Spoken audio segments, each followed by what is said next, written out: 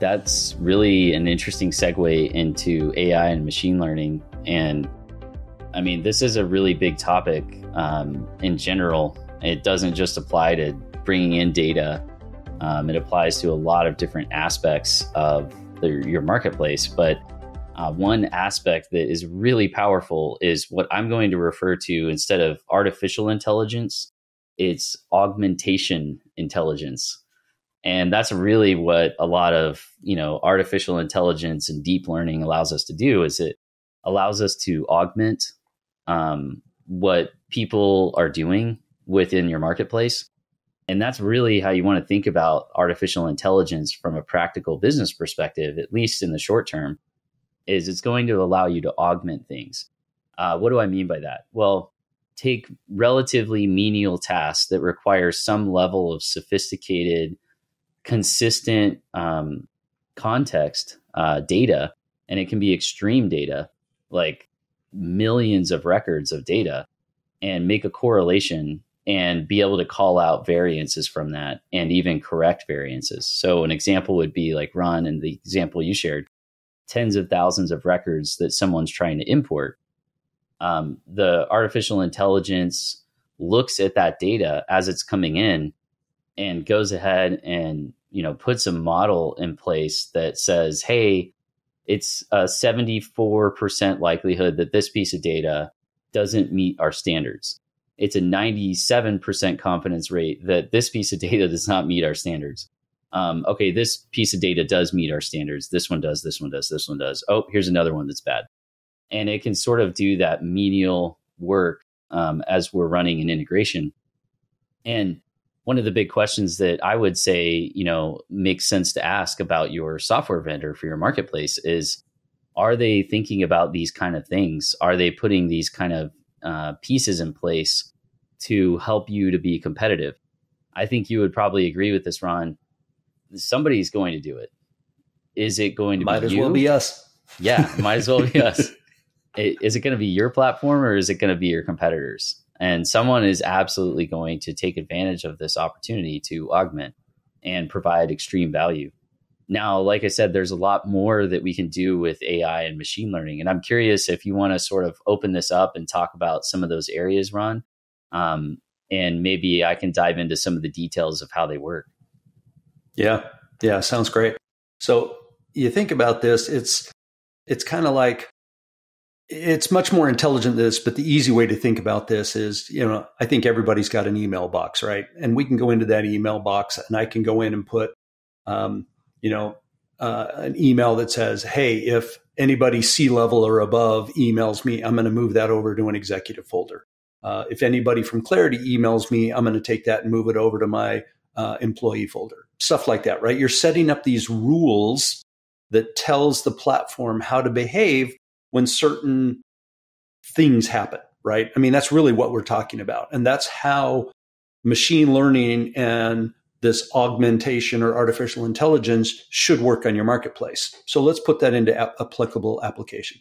Let's say I go to a new marketplace and it's like a Home Depot, right? I go to like a Harbor Tools, Home Depot, Lowe's type of website where they sell a lot of tools. I've never logged in. I've never bought anything. It's my first time visiting. But the platform on the back end has a machine learning module, very similar to the one on our platform, that's literally tracking my every move. It's looking at all the products I'm looking at, and it's recording it to the session cookie because it doesn't have a user to associate that activity with yet, right? So it's really just the person's session. So Ron goes in there, and I'm looking at all these really cool hand tools because I'm old school. And then the very last thing I do is I check out a power drill, and I'm like, yeah, that's pretty cool. And then I leave the website. And I don't go back for a couple of weeks. And then all of a sudden it's like, oh man, I forgot about that marketplace. I'm going to go check it out. So I hit the marketplace. And the first thing that pops up when I hit the marketplace is a 10% coupon off hand tools. Holy cow, how did they know that I like hand tools?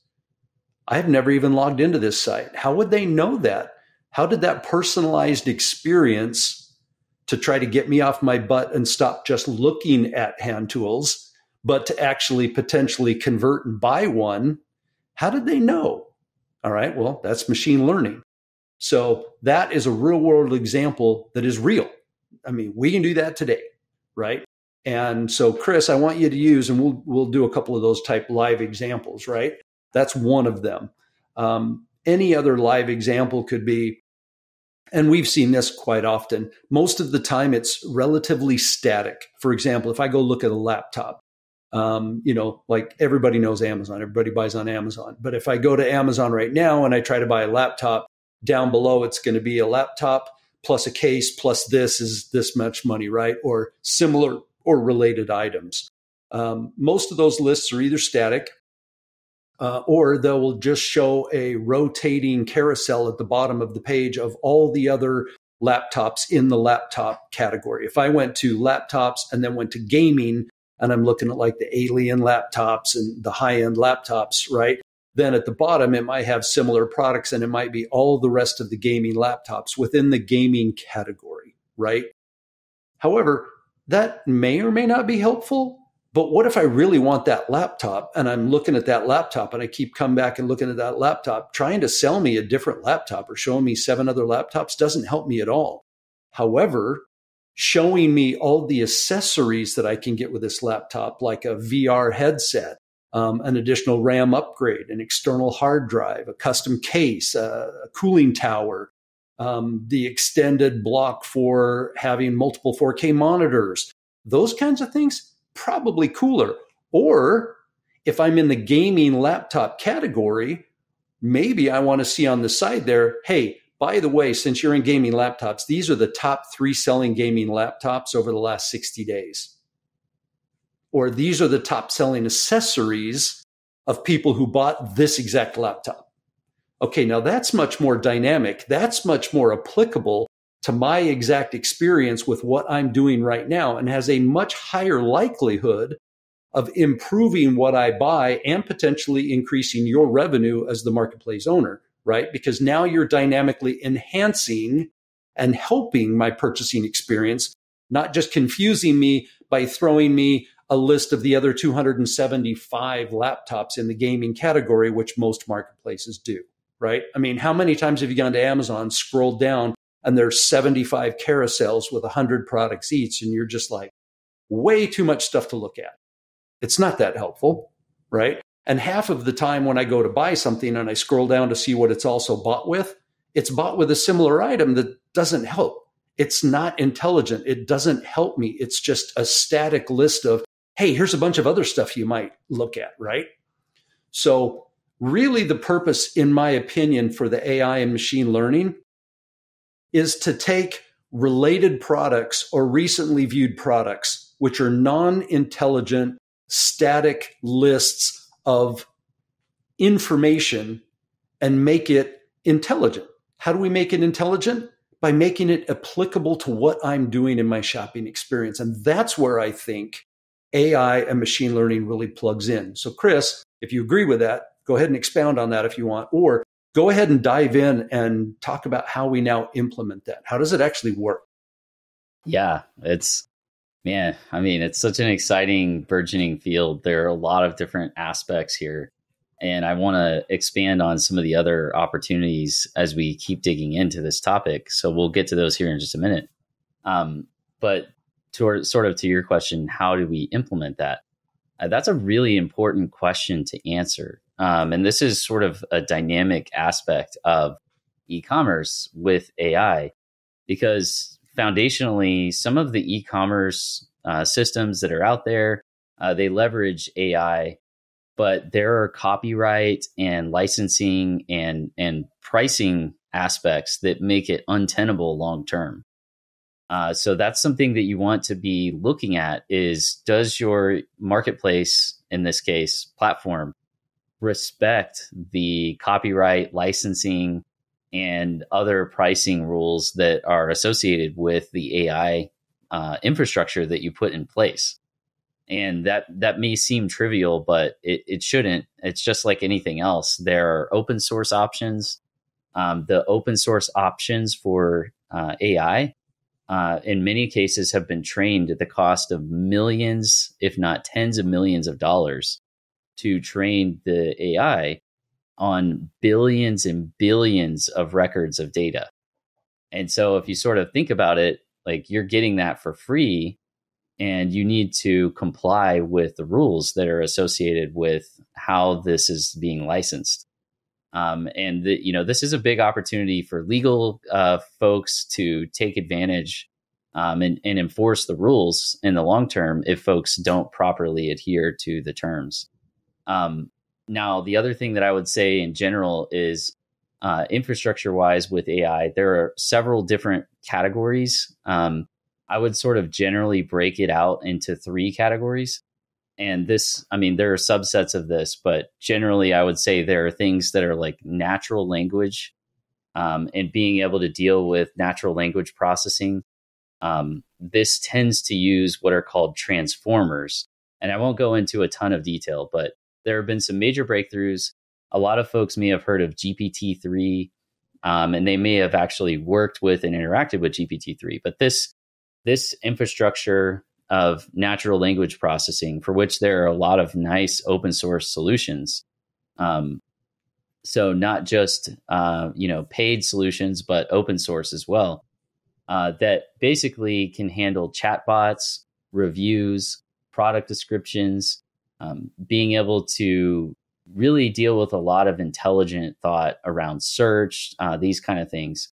Well, that really would be natural language processing in that sort of segment. Then within that, you can train it to cater it and customize it to a specific niche or category that you're focused on, and actually enhance the model for your particular business and set of categories that you focus on. Then you have sort of imagery. And again, I won't go into a ton of detail here, but there have been a lot of breakthroughs around diffusion. And this is a really powerful framework for doing things like identifying bad images, being able to identify like category of an image and see if it's correct for a product. Did somebody upload a bad image, or is it a good image? What's the tone of the image? And then, of course, being able to even generate product images or category images that make sense, even though the seller doesn't have that. How cool is that? And so there's a lot around imagery and imaging that we can do with diffusion-based models. And then finally, this probably like less sexy, but really powerful third model is based on tabular data. And this is sort of like analytics of users visiting the site and browsing the site, interacting with the site, sales order data, order history, that kind of a thing. And so this can be very informative to sellers so that they can get data that's de-identified across the entire system, the entire marketplace, data as a service that's enhanced and fine-tuned so they can get really good insights on how to execute. And then you also have, like you were talking about, Ron, intelligent recommendations that sort of at the limit help augment and really just reduce friction. They augment the user's experience and reduce friction. This can apply both on the support side of things within the marketplace. I mean, imagine a support team member has great data on somebody who's been browsing the site, and they can sort of see, like, from the AI what's recommended to support them. Then you have, like you were talking about, intelligent recommendations that are just like mind-blowing in some cases. But based on using tabular data, we can really explore the limits of the data and apply just logic and reasoning so that users get an incredible experience. So we'll dive into some of these next, and I'm really excited to sort of go through some examples of each of these areas because each of them are unique and powerful within a marketplace e-commerce.